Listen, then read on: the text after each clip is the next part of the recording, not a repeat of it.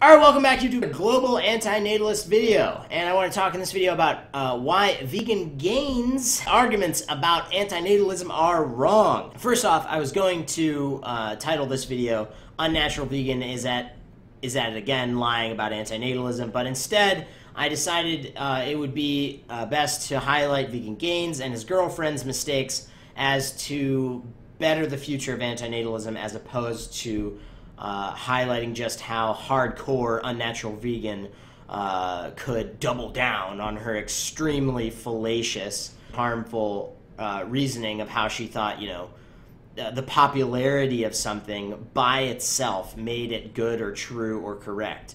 As I highlighted in the last video that I uploaded, which will be linked down in the description as well. If you want to see that video of me crushing everything Unnatural Vegan says about antinatalism, click the link in the description to see that. I mean, she even appeals to normal in the title of the video. Appeals to popularity, appeals to choice, though, appeals to all this other shit that we're about to explore in this video. First off, this video made Unnatural Vegan practically have an orgasm and make this video with counter-arguments to everything Vegan Gains and his girlfriend said, which was basically all fallacious reasoning, like 99% fallacious reasoning. And just to be clear, if Vegan Gains was 99% wrong during this video that he made and 1% correct, Unnatural Vegan was 100% wrong, not even remotely correct about antinatalism, because all she was doing was responding to fallacious reasoning. And then in the two or so arguments that we'll get into later on, where they did actually manage to make a non-selfish argument, Unnatural Vegan had some of the most bafflingly cognitive dissonant thoughts to add to that I could possibly imagine. Things like comparing motorcycles to children, saying like that having a child is the same selfishness as having a motorcycle or playing video games. I'm not even kidding. Motorcycles. We recently just got 2 motorcycles. Yeah, that's pretty selfish. Now that we're like 2 minutes in, we'll cite the argument for those of you that have never heard a global antinatalist argument before. Antinatalism is the argument that death, loss, confusion, pain, and anguish happen to absolutely every single person verbatim, which they do. Death, loss, confusion, like loss of your loved ones, loss of yourself, confusion that leads to creating more people so that they could die and experience loss and need. Yes, there are experiences of love and light, fluffy feelings of attention. However, you can experience those things without making more people by simply enjoying the people that are already here. So why then would you cause more death, loss, confusion, pain, and anguish? Why would you cause the harms? Why would you cause the serious harms by bringing a person into existence? There's basically 2 reasons that people bring people into existence. One is that they are miscalculating, like they just made a really awful miscalculation, and 2 is the more likely one, that they were just a consequence of sexual intercourse. 99% of the arguments being said by Vegan Gains and his wife are simply selfish arguments, which I will show the flaws in this video. Vegan Gains and his wife were essentially saying the child was loud, annoying, smelly, etc., which are all things that can be solved simply and are not a reason in and of themselves to avoid having a child, because their personal choice. Okay, we're going to get to that. This is not at all an attack on those who choose not to have kids, nor is it an attempt to convince Richard and Jasmine to have children, given their obvious disdain for parenting and really just like kids in general. It's pretty clear that they should not have kids. 2 breeders brought their children to a vegan restaurant with them. Breeders, because that's not alienating at all. That's a really good way, I think, to convince people. For Vegan Gains' anger, like, what do you want people to say? Like, this has nothing to do with antinatalism. I mean, he's using descriptive language. Like, what? He shouldn't use the descriptive language. I mean, it's not like a huge number of people have have children or anything. Seems effective. Their 1-year-old kid was screaming at the top of his lungs. Multiple people actually told the waitress there that they were being annoying. Jasmine went over and told them to keep their kid under control, and then they started a big fight with us. They literally told me that, like, they take priority over everyone else. If anyone has a problem with their children being rude or whatever in public, they're the ones who have to leave, not them. And the lady's husband or whatever, like, he got really aggressive. He was getting aggressive with you, and he started screaming at me too. So I challenged him to a fight outside, and then after that, he kind of started acting more polite. Well, that's just, but like this video goes on for 21 more minutes. We'll cut into the, like, it's 21 more minutes of just it was loud, and I didn't like it basically, and then probably, I don't know, 3 minutes total or 2 minutes total of non-selfish argumentation that was totally botched and could have been better, which we'll get into. There are two primary things wrong with their arguments. Firstly, personal choice, though. And secondly, it is false dilemma, though, which they could both technically be false dilemma, but for the sake of explanation, we are going to focus on two things: personal choice and false dilemma, and why they are never arguments. So here we go. Firstly, personal choice by itself is not a valid argument ever.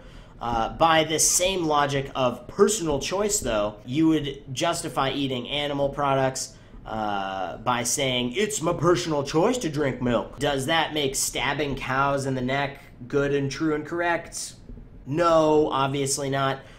It makes it none of those things. Personal choice by itself can never be a valid argument. Another example would be what they are doing right now, which is my personal choice to not have children because they are a loud nuisance. This is what Vegan Gains and his wife are essentially saying. The reason this argument is personal choice is because there are other solutions or choices for the nuisance. For instance, you can solve the kid's problem with a binky, or by making it laugh instead, or by introducing something interesting for the child, like a toy or something like that, okay?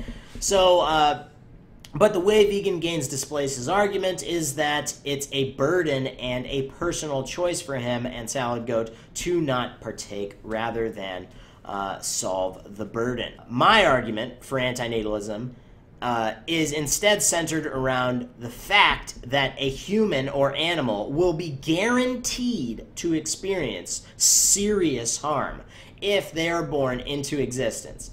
So why would you create that harm? Given the circumstances, I understand Vegan Gains and Salad Goat's discomfort, but personal choice alone is not a valid reason to make a decision at all, ever. Personal choice alone never makes something good or true or correct or even false. It is just not an argument. They simply did not understand the potential consequence of making a decision upon personal choice alone. You could ultimately justify absolutely any act or mistake of total horror by simply saying, it's my personal choice, though. That would never make your choice good or true or correct by itself. You would have to agree that someone murdering someone else was good or true or correct based on purely personal choice, which is not good, okay? So personal choice cannot be utilized as an argument, as a valid piece of reasoning ever. So number two is that there is a false dilemma. So we're on to the second part, which is technically this whole first part, but we're just going to, for the sake of explaining things, a false dilemma that is centered around the fact that only 1% of this 21-minute long video right here that Vegan Gains and Salad Goat made had any arguments that had to do with the selflessness behind not having a child. And they were purely, almost purely selfish reasons for not having a child, like burden, smelly, loud, annoying, you know, all these other little fucking fucktarded things that don't really, they suck, but, you know, they're not unfixable, okay? Like death is, like loss is of yourself, of loved ones, like anguish is, like pain is, like confusion, all those things, totally verbatim of every single person watching this video will experience that. Why would you make more of that? By making future progeny, okay? You have the choice after watching this video whether or not you are the progenitor of things like cancer, okay? 50% of people, we'll just rattle off a couple more arguments for global antinatalism.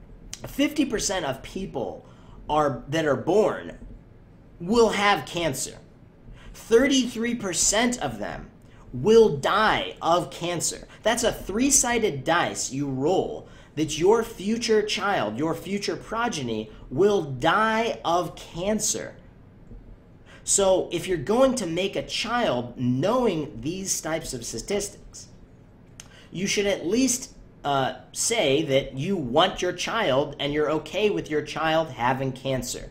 And that, you know, you are also okay with 50% of people having cancer and 33% of people dying of cancer, okay? So it's just insane. The things that you have to start agreeing to when you start to try to justify existence on the basis of coming into existence is always a serious harm and simply not coming into existence is not a serious harm are just astronomical.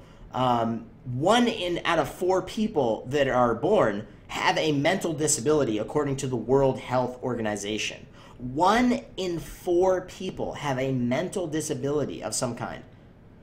That is a absurd amount of, and if you have a child, you roll a dice that says, well, I think that my child should have a 1 in 4 chance of having a mental disability. You know, you're making that choice for that child, so all I'm saying is, why would you do that? All right? When you could just experience all the love and life-healthy feelings of attention and things that you value without making more of this potential for devastating cost of something like that, okay? I believe Vegan Gains during his video made some sort of argument about autism, but you want to really drive home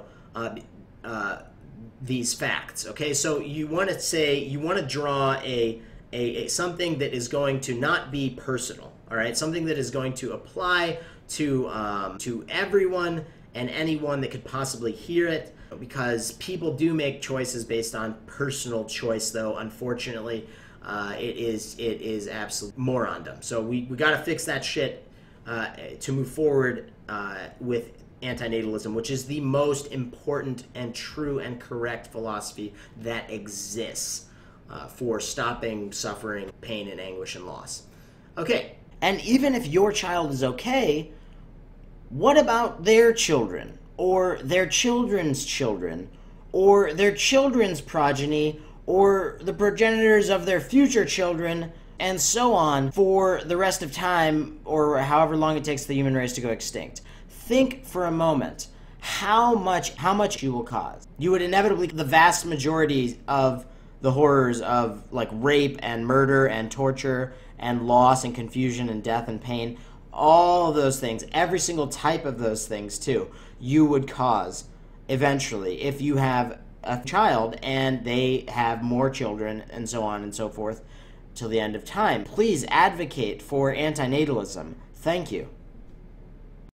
Having children is selfish. There's so many children that don't have any home or parents. Well, definitely. Just adopt. Not adopting could be selfish. Like, let's say that you have the resources to adopt a kid, but instead you choose to waste that money on, I don't know, video games. I like being able to play video games whenever I want. Motorcycles. We recently just got 2 motorcycles. Yeah, that's pretty selfish.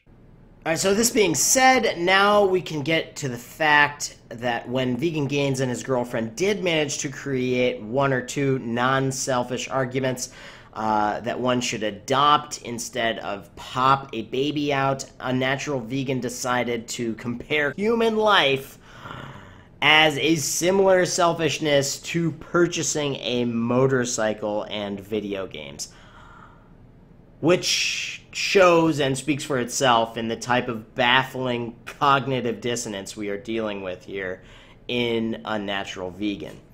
So, there you go. I mean, you know, obviously, I mean, if 99% of what Vegan Gains and his girlfriend said was, you know, ill-informed, fallacious reasoning, 100% of what Unnatural Vegan was saying was totally wrong about antinatalism.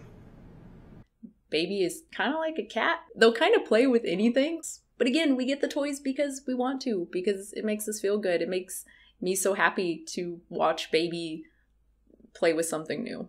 A lot of children are accidents. Like, don't do that to your fucking kid. It's not, like... Definitely. The children are not asking you to bring them into the fucking world. Well, so absolutely, we want people planning their pregnancies, right? We want rates of unplanned pregnancies to drop. It is so much safer all around to plan a pregnancy. No, the only way you could have a good plan for a pregnancy is to not have a pregnancy. Not bring a person into the world ever. Or at the very least, try to take every precaution you possibly can. A vasectomy is the best possible option. I have a lot of videos in the antinatalism playlist talking about vasectomies. If you would like a link to one of those videos, please just comment down below, and I'll link it to you right then and there, some information about them, okay? You can still enjoy all of the pleasures of it. Okay, thank you for listening.